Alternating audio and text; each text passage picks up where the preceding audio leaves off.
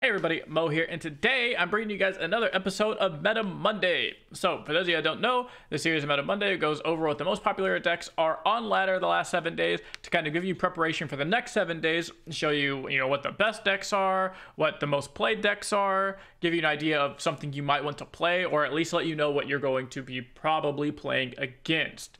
So before we get into this video, I just want to remind you guys that 78% of the people that watch my videos aren't actually subscribed to me. So if you guys could do me a huge favor, click that subscribe button, comment down below, let me know what deck you're playing to climb in the ladder right now, to climb in this meta. And leave me that down in the comments down below so other people know what you're playing and can see, maybe they'll ask you some questions about it and then get some inspiration from you. But all that type of stuff helps me out so much with the YouTube algorithm, and I greatly appreciate it. So that's it. Quick intro. I know some people like the quick intros a lot more, so we're just gonna get right into it. So we're just going to look at the 7 most played decks on ladder. I'm going to give the overall thoughts on what the ladder, looks like. Give the thoughts on if any of these decks are overrated, if they're just kind of bad in general. And then I'll give you the deck that I'm going to be playing on ladder this week, and have been playing on ladder. And I'll let you know what, what deck I think is the best deck on ladder right now. So let's just start by looking at the top 8 decks. So number 1 most played deck in the game right now is Kayn Aatrox. So Kayn Aatrox. Oh, let me pull up the picture of it. Kayn. Okay. There it is. Kayn Aatrox. So yeah, it's Darken Cultist, right? So obviously Aatrox lets you play Darken. Kayn lets you play Cultist. So you can play Darken Cultist. It's very solid. I think this was probably the kind of first version of the deck that got really popular. I noticed that it's starting to fall in play rate from week to week, as especially as much as Quinn Aatrox, Quinn Vayne Aatrox gets more popular. So we see people kind of favoring the Quinn Vayne Aatrox over the Kayn Aatrox a little bit more and more every week. So I wouldn't be surprised if next week this drops down to number 2. Either way, the decks are extremely similar. You still play the big mid-range package. You're having the Unforgiving Gold, go ahead and frostbite the enemies. You still have your spell shield. You have your strike spells. You have the broken save spell. So you're chilling. You got your anti-aggro package. Obviously, Aatrox gains you some life, but also you have your Keeper in the Box package just to gain you some life here because you're playing the Cultist package. And then outside of that, you have Darken Orb to give you good trades with, maybe you're trying to gain a bunch of life with the lifesteal. Maybe you're just trying to get there really quickly with the elusive, and push elusive damage. That's what you have the Darken Bloodletters for. You can be really aggressive with this package, as well as you can go into the mid game. All of these transform into kind of banger champions or banger units towards the mid game to end game, and then you have the Forgiving Cold to really just blow your opponent out on a really big combat sequence. So yeah, so most played deck. One thing you will notice, that even though it's broken up into a couple different decks here, the most played deck in the game right now is going to be an Aatrox variant. You see here, just in top 8 alone, we have 3 Aatrox decks. So even though Aatrox is not it says oh, well, it only has a 6.8% play rate. That's not that high. And then you say this was oh, well, it only has a 6.3% player. It's while they're different decks, they do kind of play similar. They're both going to be these mid-range Aatrox style decks. But you see here, we can round this up to 7%, round this down to, 6%. So that's 13% play rate. And then you add this one, and this is going to be another 2%. So that's 15% of the meta is just Aatrox. And that's not including all the weird Aatrox builds. This is just Aatrox Demacia, Aatrox Kayn. Is 15% of the entire Masters meta right now, which is pretty insane. Deck number 2, which I think is probably the second best deck on ladder right now, is going to be the Quinn Vayne Aatrox. So this is going to be extremely similar to the old Quinn Vayne P&Z deck, where you would just start with Darken Harp onto some of your Challenger units, have Scout, have Challenger, kind of pop off that way. Take control of the game because you have Challenger Quick Attack, and Challenger Quick Attack is extremely hard to deal with. Sometimes you have Scout Challenger Quick Attack, and that's impossible to deal with if you're just a regular mid-range deck.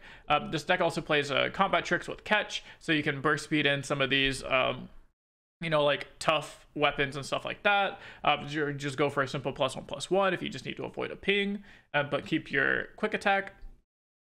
Excuse me. So yeah, that's what this deck's mostly about here. So you got your Challenger Scout, Challenger Scout. So Vayne still insanely good, still can run away with the game. This version, or this specific deck list isn't playing the One of Condemn, but I know a lot of people have kind of opted into the One of Condemn here. So we can see here the top players all have 80+% win rate. So yeah, this is a Condemn. This person's even going champion strikes. They're really trying to grind you out. Sergi, look at the 2 of Condemn, so not even a 1 of. Miller has 1 of Condemn, so a lot of people are here playing at least 1 to 2 Condemn here, as we can see. So I don't really know. I have said this literally since ARs got popular, and I don't know how they get this deck list right here, but I always recommend to you guys, if you're trying to find, you know, a good deck list for this, never just take one deck list. Don't do that. Don't just look at one person's deck list and be like, okay, this is good. Because like if you click on this first one and you see, oh, 2 champion strengths, you know, like, but then you look at the other 4 players and none of them are playing champion strength, then champion strength probably isn't that good of a card, or they're playing it for maybe their little pocket meta, you know, like this person's you know, Americas, but they're also from Australia. So that means that they play at really weird times for the America shards. They're going to be playing at, you know, what's 3-4 a.m. for most you know, North American players. So maybe their meta at that 2-3-4 a.m. requires them to be extremely greedy with this champion string. You know, this you know, Sergi is Europe, so you know, he could be playing in Europe. If you saw him play, like, oh, he's on the Cataclysm and 2 Condemns, so like he's very combat centric. So maybe he just plays at the time of day he just plays against a lot of mid-range mirror matches, and he really wants to one up against that. So definitely look around at the different, like, I always look at the top 5 decks and see if there's, you know, just a common core of cards, which there usually is. There's usually about 30 cards that are exactly the same, sometimes 35 cards that are exactly the same, and then you just have to pick between those last 5, you know, like tech cards on what it is you want to play against, or what it is you want to play with. And really you can use those to determine your own pocket meta and figure out what's best for you. So let's see here. So yeah, and then so we have next, number 3 is Seraphine, Ezreal, Vandal City. So extremely popular. This is probably the 3rd best deck for ladder right now. This is an insanely popular deck for tournaments at the moment. I know the core of Aatrox, like Aatrox, Vayne, Quinn, and then Seraphine, Ezreal, Vandal City is essentially like the best core right now for tournaments. But the problem is, like, all the 3rd decks are kind of just like whatever for tournament format. So that's been the biggest issue for people, is trying to find the 3rd deck for tournament format. But yeah, it's just very solid. Seraphine deck almost looks like a singleton deck, kind of looks almost trolly. But yeah, this deck is very much just Seraphine nonsense, because Seraphine is still really good. Ezreal is still really good. You have the 1 of Victor in case you need to go long, and just the Ezreal won't get it there, and you need to win during combat somehow. You know, really good for you. Other than that, it's just, you know, spells, created spells, spells, cheap spells, you know, like, oh, look at that, deal 1 damage to everything spells, like flow costs 1 less. So you flow the turn before, you make this cost 2, all of a sudden now it can be, you know, copied with Seraphine, or if you just simply have a bar out, you know, it gets copied by Seraphine. So now you're dealing 2 mana, deal 2 damage to all enemies. You're just like, you know, fast speed, one-sided avalanche for 2 mana is kind of insane. So yeah, just very good combo deck if you like these spell-oriented decks. It's just a Seraphine deck. If you like Seraphine decks, this is the deck for you. Coming in at number 4 is going to be Red Gwen, Gwen, Katarina, whatever you want to call it. Yeah, it's just a very solid mid-range deck, very fair, probably one of the more fair decks we have right now. And it's just very average, I guess, as what I would say. It's just very average. This is going to be the aggressive style, so it plays the Legion rear guards, because you do need to get underneath some of these decks here, and it seems that aggro is doing a really good job of that. Draven Jinx has popped up, done really good lately. The best deck that I think for ladder, which we'll get to later, is an aggro deck, and it's doing really well. So it looks like going this like kind of lower to the ground Legion rear guard style is going to be better. I don't know if it's worth missing out on the I don't know if it's missing out on the weapon from not playing the 1 mana 2/1 weapon guy. It also wasn't playing the challenger, you know, weapon guy that gets you the weapon part. So you're really not going infinite with Eternal Dancers very often. And that could be a big way to cheese your opponent sometimes, if they go turn 6 Aatrox and you just like turn 6 lethal them with infinite attacks off of Eternal Dancers. So I don't play that version. I play the version with the Bladesmith still, or what are they called? Improvise. It's not improvise. It's whatever the ones that give you the, oh, reforged. So yeah, I play the reforged package. because it still gives me that out to go, hey, turn 6 they play Aatrox, turn 6 I play Eternal Dancers, kill them. Turn 6 they play Bar, turn 6 I play Eternal Dancers, kill them. So that's what I really like about the Reforged package. Number 5 is Discard Aggro, Draven, Jinx, PNZ, Noxus, PNZ. So very standard deck.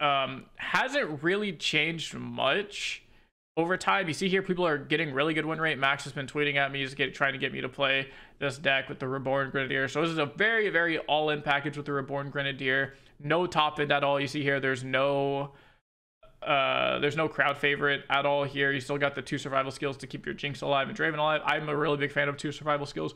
Always have been. I won a seasonal championship with 2 survival skills in my deck. I think that card has been really underrated in Discord aggro for a very long time. And you see here, a lot of other people are just chilling with triple, 80+% win rates. So we got the Crimson Pigeon system, plays a lot of the new cards.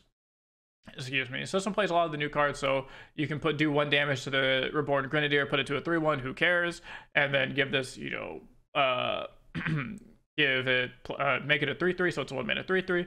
Very cool. Apply a lot of pressure there. So all in all, Discard aggro seems to be good. Aggro decks just seem to be good in general right now.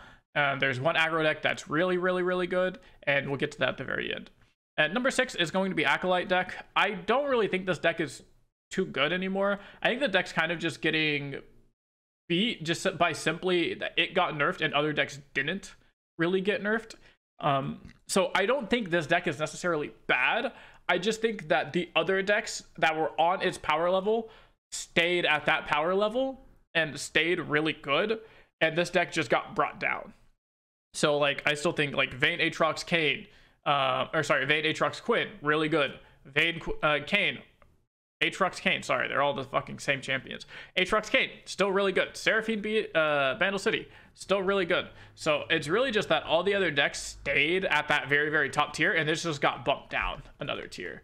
So still, I don't think it's horrible. I just think other decks are simply better, to be honest with you. Number 7 is Vayne, Aatrox. This is just Vayne, Quinn, Aatrox, but you don't play Quinn. You don't play too much of the challenger package. This is more of just a fair mid-range package that just says, hey, we're mid-range decks and we want to abuse the quick attack stuff. We want to abuse some more weapons that aren't just quick attack. So it's a lot less all in on the challenger quick attack plan and more just generic mid-range. Like your people are playing Combat Cook, which I don't really like Combat Cook in mid-range decks. I think it's not very good. But yeah, they're playing, Widowed Huntress, so they still want to have that little bit of challenger game plan. I just think this deck is strictly worse than the all-in challenger package personally, but maybe other people are having more success with it. Obviously, it can't be too bad. It's 56% win rate.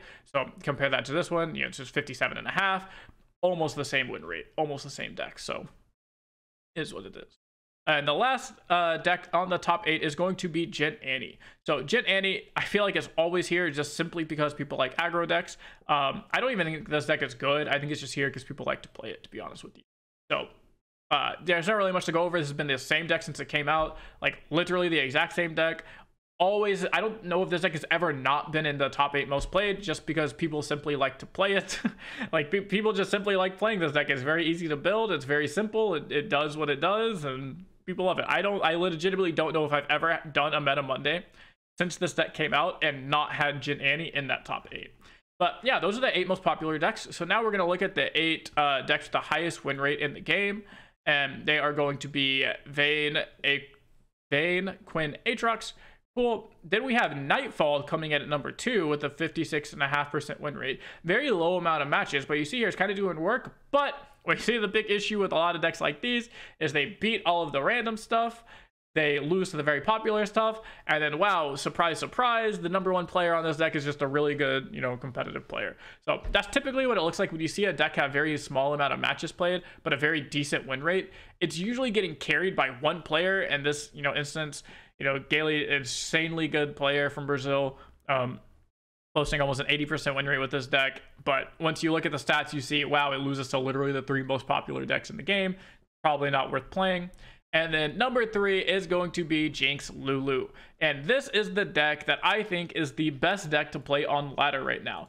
I think this deck, if you look at the win rates of it, it has, one person at above 80%, one person right under, you know, another person right under 80%, and the other two at like high 70, low 70%.